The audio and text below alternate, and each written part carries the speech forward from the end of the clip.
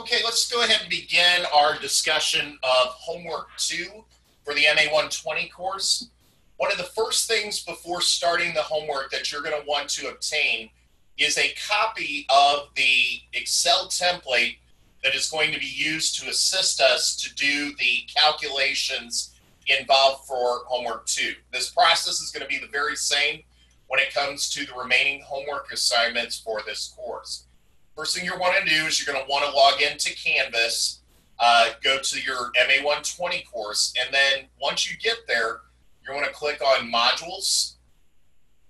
And then for Homework 2, you're going to notice, if I come down to Unit 1's template, there's going to be a link here that says MA120 Homework 2 template. You're going to want to click on that. And then you'll notice that on the main screen, it's going to show you a representation of the template, but you don't want to use that that's listed down here. What you're going to want to do is come up here to the link where it says Download MA120 Homework 2 template. Click on that.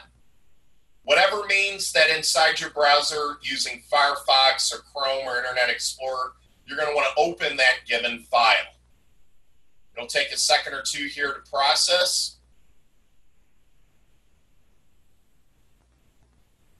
Then after it opens, this is critical to ensure that you're working well inside of the templates. It will, depending on the version of Excel that you have, odds are you're probably running Excel 2016 or 13 or a previous version. It's going to prompt you with this button that's called Enable Editing. You're going to want to click on that because you can't do anything inside of the spreadsheet until that button is clicked. If you don't, you can't modify anything inside of the given template. So I now have Homework 2's template open. I'm going to go ahead and minimize that for the time being.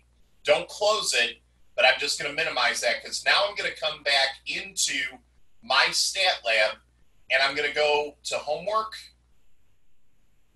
and you're going to want to open up Homework 2's assignment.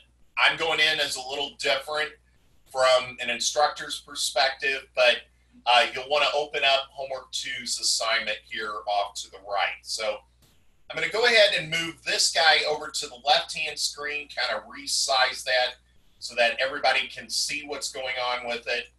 And we're going to go ahead and go back to our Excel template, and I'm going to move this guy over to the right. That way, on the same screen, I can see what's going on relative to the template on the left-hand side as well as on the right-hand, or template on the right-hand side, as well as showing the homework on the left, so you can work with them concurrently.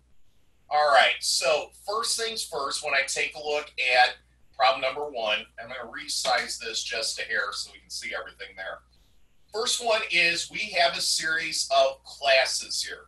And from these classes, we're going to analyze the class width, class midpoint, class boundaries, and this information is going to be calculated off to the right here inside of the Excel template.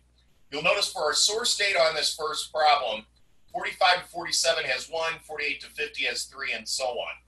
I don't want to have to sit and type all of this source data into this Excel template. So you will notice on a handful of problems, there's going to be these two boxes that I'm hovering over right here.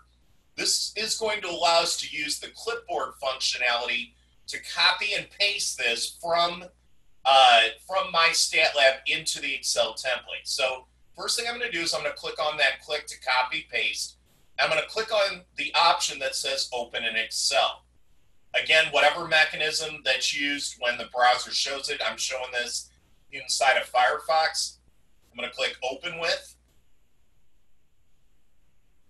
And then again, you want to ensure that you're clicking on Enable Editing. From here, I need to copy this data into the Excel template. So the process to do that, I'm going to highlight all of the given cells that are there. Then I'm going to come up here to the top and click either on the copy button, or you'll notice on the screen, if you do the shortcut key of hitting the Control and the C as in Charlie at the same time, that will copy into memory, into the clipboard, all of those respective values, okay? So you'll notice it's copied when the dash lines start blinking across the screen. That ensures that now it's in memory to be copied over to here. I'm going to come back into the template, select cell A1, and then I'm going to hit the paste button. The alternative way of doing that is to do a Control V as in Victor. If I hit that paste button, notice the 1, 3, 5, 11, 7, 7, and 1 have been refreshed inside of the given data. I'm going to go ahead and close this one because I don't need it anymore. And now I'm ready to answer the corresponding questions. The first one says, what is the class width? Well, between 45 and 47, if you count the numbers of 45, which is the first, 46 as being the second, and 47 being the third, there's a total of 3 values you could put inside of that class. You'll notice over here as well, Excel has calculated for every single one of those classes the value of 3. So 3 is the correct answer for the class width. You would come over here and type in the value of 3. The second is, what is the class midpoint? Class midpoint, if I look at 45, 46, 47, what's the smack dab middle value is 46. 48 to 50, what's the middle value is 49, and so on. Those values here that I've highlighted, the 46, 49, all the way down to 64, is what you would type in as the class midpoints for those values. The remaining component on this is, what is the class boundary? The smallest value that would go into 45 through 47 would be the value of 44.5. Smallest value to 48 to 50 would be 47.5, and so on. These values from 44.5 to 65.5 is what you would type in as your correct answers to problem number 1 there for the last part. This completes problem number 1. Let's take a look at problem number 2 here. Problem number 2 is asking a question, is this frequency appear to have normal distribution? Well, if something was truly normally distributed, that would mean it would look like the shape of the bell curve, where the majority of the values would sit smack dab in the middle of this curve. You'll notice there is a total of 1, 2, 3, 4, 5, 6, 7 classes.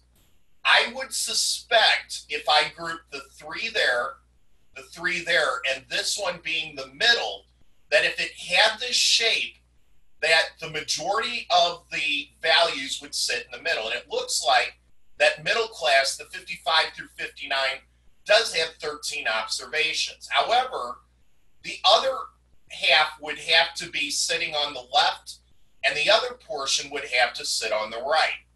You'll notice if I take the sum of 2 plus 0 plus 6, I've got 8 over here. And notice if I take 9, 7, and 1, let's see, 9 plus 7 is 16 and 1 is 17.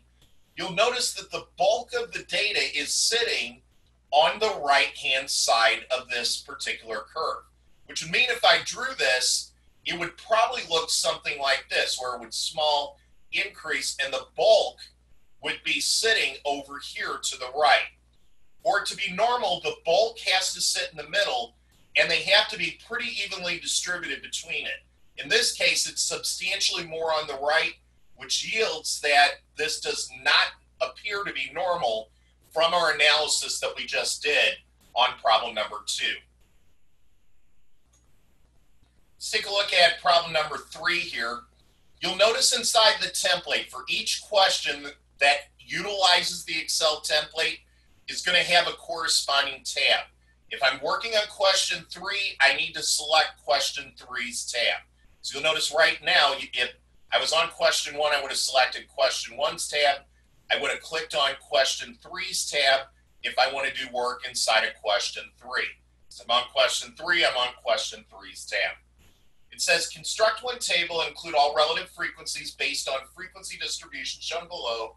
Then compare the amount of tar in non-filtered and filtered cigarettes. Do the cigarette filters appear to be effective? Well, in this case, I got to get the source data into the template over here on the right-hand side of the screen. So make that a little bit bigger so everybody can see it. Now I'm ready to go ahead and do the copy paste like I did before. I got to click on that tab to open this. And you'll notice, just like the previous problem on question 1, I need to copy and paste this into the template up here. So I'm going to click to copy table and open in Excel. So if I do that, click the open,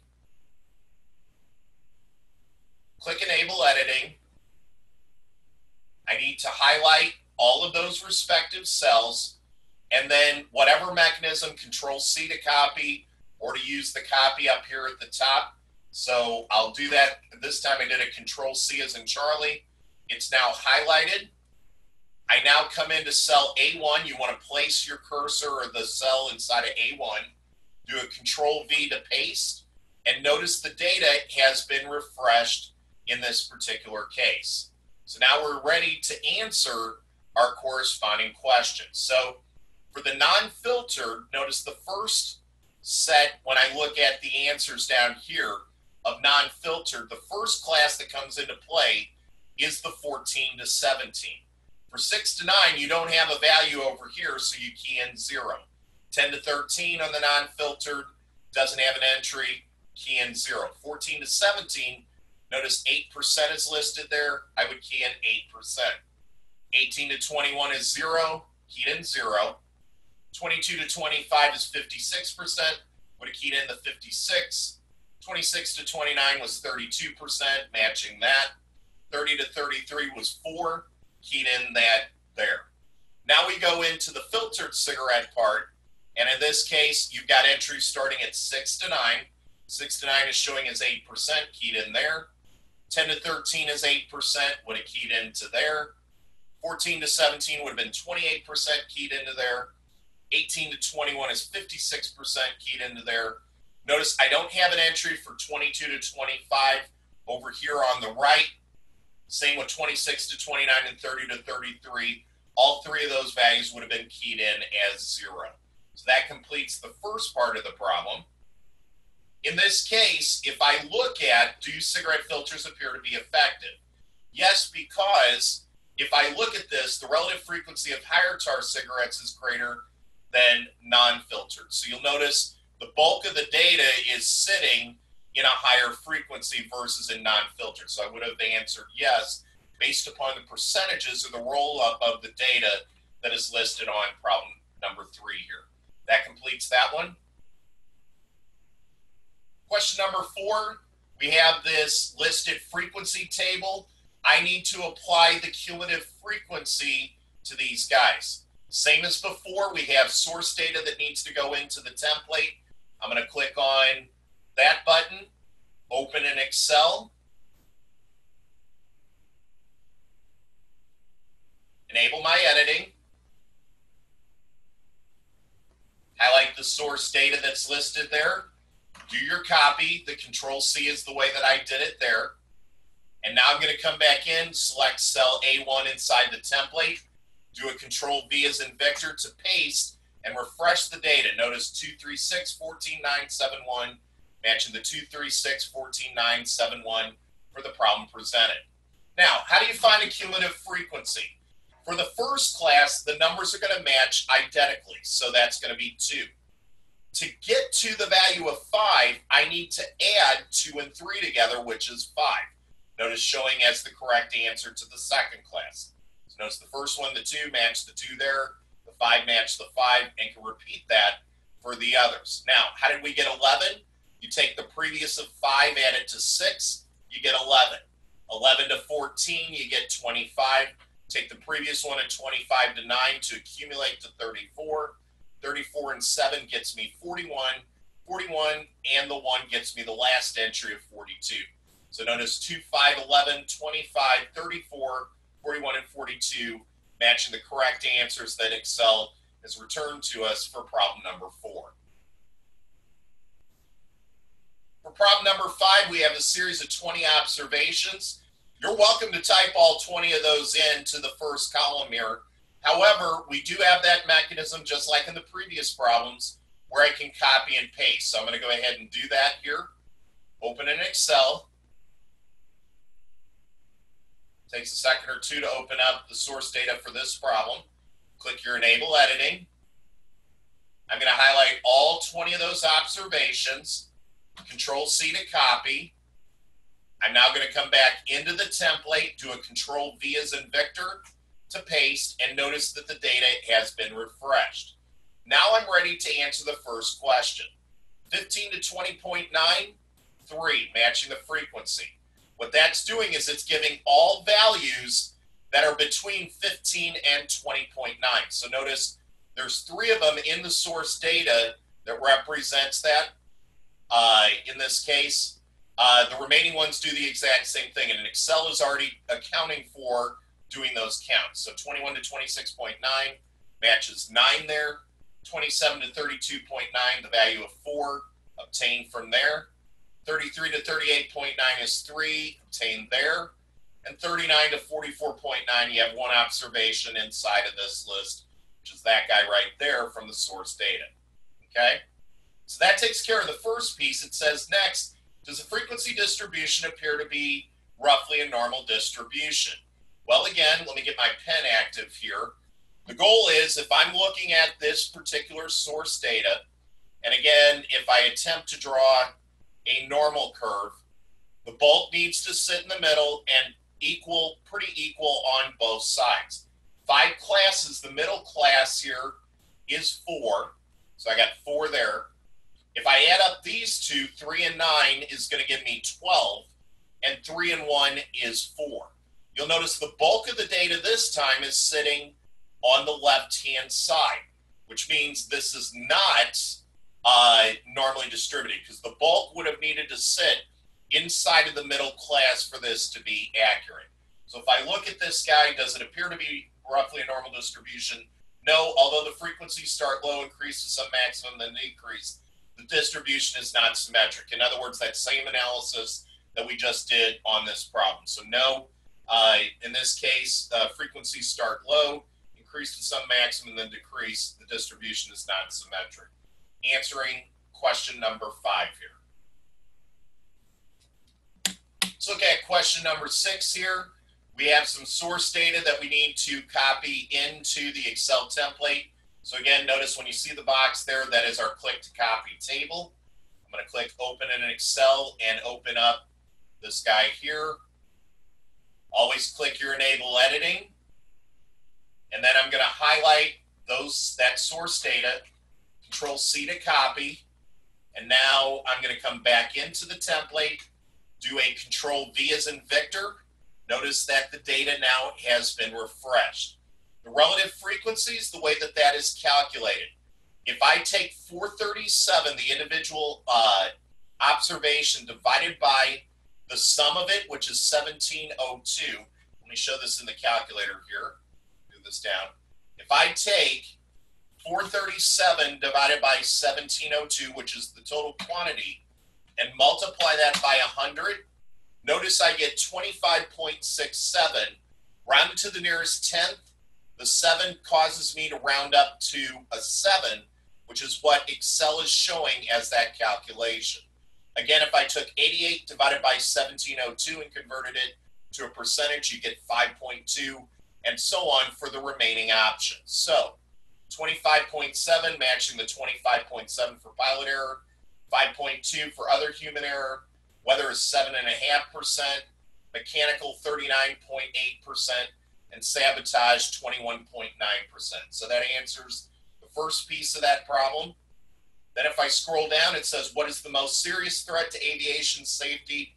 If I look at this data here, which percentage is the largest? And that occurs inside of mechanical problems that I just highlighted. The largest percentage, which is close to 40%, represents mechanical problems as the highest of the 5 scenarios that we were presented. So notice letter B is selected, saying mechanical problems are the most serious threat to aviation safety. New planes could be better engineered. So mechanical problems, since it's the largest value, helped us answer the last part of question 6. You will notice starting on the screen right now, the template is not used for problems 7 through 15. So I've maximized the screen without the Excel template. The rest of them will be done by hand or an analysis question that you'll be able to answer without the Excel template. So this one, One way we can summarize data or a view that managers love and team leads love is what's called a histogram. A histogram is a visual representation of given data. So you'll notice for the 110 group, you'll notice that the vertical line represents the quantity that represents that class. So for 110, you notice the line between 0 and 2, well, the middle of that is going to be 1. 130 goes between 4 and 6, so we've got 5.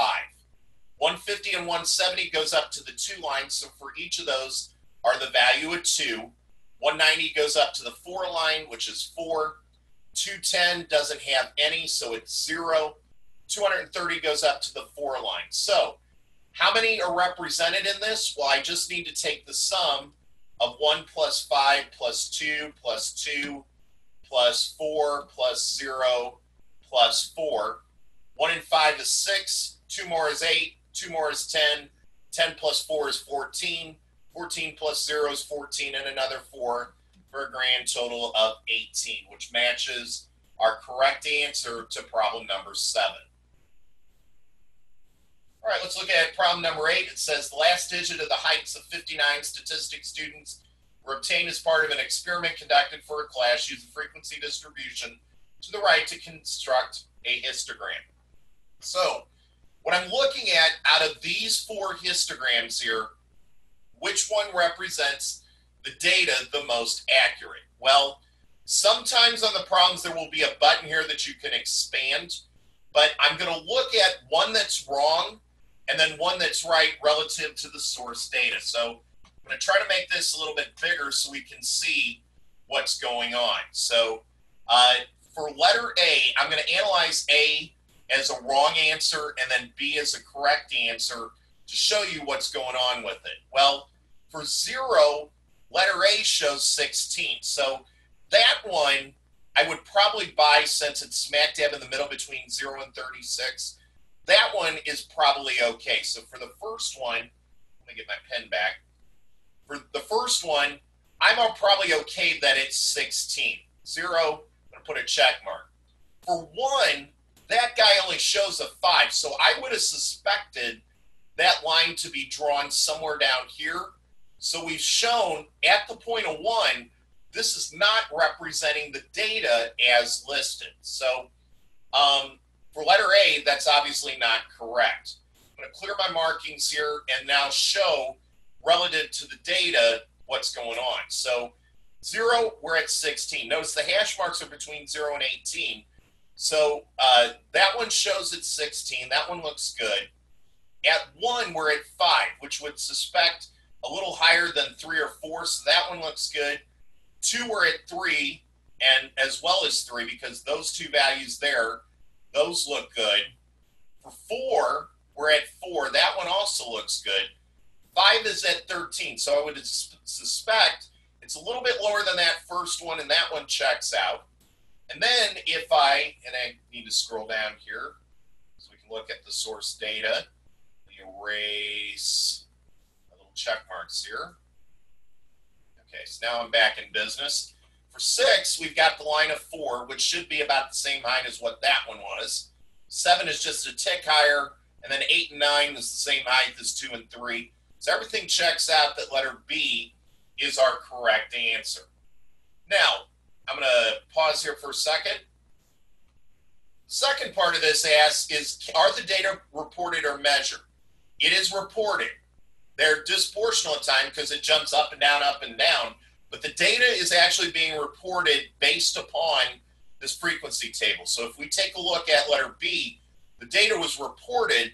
It doesn't have a nice normal shape as we talked about earlier from Homework 2 perspective, but the data is being reported in this particular case. Letter A, it's disproportionate at times, versus D, it's being reported, but they're roughly the same frequency. They're not. They jump all over the place because 0 and 5, their spikes or different heights inside the given data. That completes problem number 8. For problem number 9, this is the same as problem 8, so I'm not going to go through the analysis of it. Use your mechanism from problem number 8 that you did on that problem and should be able to do the same analysis to come up with your correct answers on these particular problems. So 9 is very similar to problem number 8, so I won't go through the analysis of that given problem. Number 10, we're doing similar type of information this time with the given classes. Identify the corresponding histogram off to the right. 39 to 44 is 1. Notice, very similar to what we did in problems 8 through 9, I would suspect that that is the lowest. For letter B, 2, so a little bit higher. C, a little bit higher than that. Bulk is sitting at the middle on D with 12. E, F, and G start to decrease 7, 1, and 1 respectively, showing D is the correct answer. Now, if I get my pen back, this guy looks pretty normal. Bulk is sitting at the middle, roughly half of it on the left and half of it on the right. So I can draw this as the corresponding normal curve here. So this guy is approximately normal, answering problem, or the second part of this, letter B, that it's approximately normal. Same analysis we did earlier, where the bulk should sit at the middle, and then roughly half of it on the left, half of it on the right. So I can kind of draw the normal curve based upon that histogram that's listed on part D, completing problem number 10. Number 11 is very similar to problem number 10. I'm not going to go through the complete analysis. You'll notice letter C represents by the frequencies. Notice 25, 20 to 30, it's got 25 listed, and can complete that same analysis the same way that you did on problem 10. The only thing I want to make mention, this does not look like a normal curve, so it's not symmetric, nor is it approximately normal. The bulk of the data is sitting on the left, so if I attempted to draw a normal curve on letter C being the correct answer, it's not going to be symmetric on this one for problem number 11. Number 12 is very similar to problem number 11. Again, we'll not go through the analysis because we've done the same thing on the previous one. Take the frequencies, identify the corresponding curve, as well as your analysis question that I will leave for you to answer. But again, you answer based on normal being smack dab in the middle, or approximately normal in the middle, and then the left and the right looking like that bell-shaped curve. So I'll leave that one for you to complete for problem number 12. Let's look at problem number 13. This is a new type of graph that we haven't seen yet, which is called a scatter diagram, or a scatter plot in this case. I'm going to take the relationship between tar and CO, take these points here, and try to identify if they match the corresponding graph. Well, I'm going to show one that's incorrect, how I make the determination that it's incorrect, and then analyze the remaining points that are listed here to analyze if they're correct or not. So I'm going to pull up letter B in this case, and you'll notice for the first value here, the 1615, I'm looking to see if I see a 1615 here. And you'll notice for 16, I need to see if there is a value of 15. Notice 12, that should be 13 here. So for this point here, let me get my pen, the first one that was illustrated here that I'm taking a look at, that guy is 16 for the first value and 13 for that one.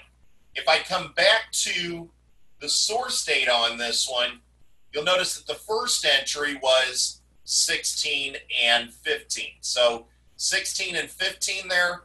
That first counterexample puts B as an incorrect answer. Now, I'm going to show a handful of these points, and you would analyze all 15 of these ordered pairs to analyze what's going on with this one. So if I look at C here, 16, 15 is what I'm looking at for the first point. 16, I'm going to come over here to this point right there, and you'll notice, let's see here, 16, that guy is there may be another point that is at 16, 15. Sorry, this one, let me erase my eraser here. Come on. There we go, I want to get rid of that one. The first one that I just circled there is my 1615 in this case. So I've got 16, I go across then up. So that one's 1615, which matches. I would do that for the remaining points, and you'll notice all 16 of these points are going to match up for problem number C. Now you'll notice the trend of this particular data, and let me close out this guy here first. Looks like as one increases, the other one increases, which has kind of an upward or a straight line relationship. That's what that one looks like, kind of in the pattern of that scatter plot. This one, as the TAR increases, the CO decreases, which we know that doesn't occur. It should be a direct relationship that would be positive, similar to this guy. Based upon that information, I need to be able to answer those questions. B is all over the place. I have no idea what that relationship is. And D was kind of similar, but if you would have analyzed the points, they're not going to match up. So let me clear out the drawings and take a look at, based upon that one, TAR increasing, CO increases. That's what I'm looking for as my answer. And yes, there we go, letter C. Yes is the amount of TAR increases, the amount of CO increases, because we showed that as an upward line. As the TAR increased, the CO also increased in that case. Completing problem number 13. Question number 14, we're looking at a frequency polygon, which is another way to analyze the given data.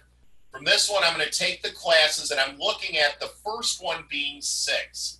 So my first observation, if I come over here to the correct answer, notice the scales are between 0 through 25. So I'm looking at 5, 10, 15, 20, and at the very top, 25. That first point there is between 5 and 10, so that's matching the 6.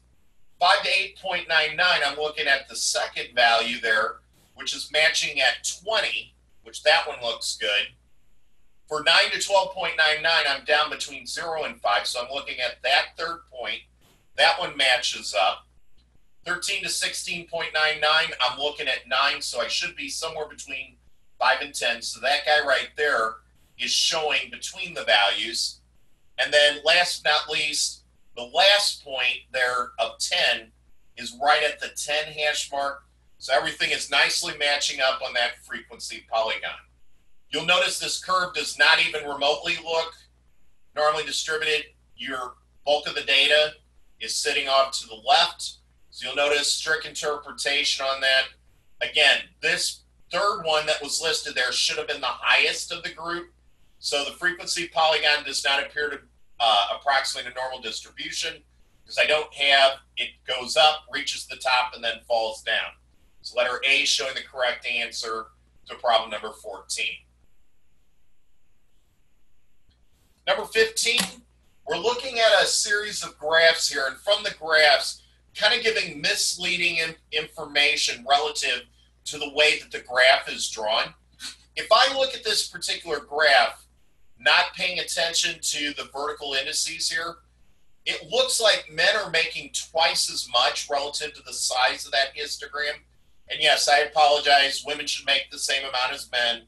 However, based upon the data that's out there, based on the factual data that's out there, it is true that women only make roughly about 80 cents on the dollar relative to men. It's not the right thing, but again, that's what the data provides us. So again, relative to this, you'll notice that it's roughly about half of the size there, but that's not the case relative if I look at these particular guys here. So what impression does the graph create? The graph creates the impression that men have salaries more than twice the salaries of women, which is what we just analyzed here in this question. Does the graph depict it fairly? No, because women are making roughly, 58,000 relative to men making 70,000. What would have helped with this one is if the scale would have been at 0. That way, it would have showed roughly about that 80% relationship between the two. So letter A is showing as the correct answer. The vertical scale does not start at 0. If it would have started at 0, we would have had a better representation of the given data. And let me scroll down here. what would look accurate, letter B, just as we stated, notice it was right at 60,000. This one is showing accurately here. The men was at 70,000, so 60, 80,000 should have been in the middle. You'll notice letter A, 60,000, 80,000. Women did not make 70,000 because women were at about the 57,000, so A is not correct. B, again, it didn't start at 0. We're back to square one on this one again.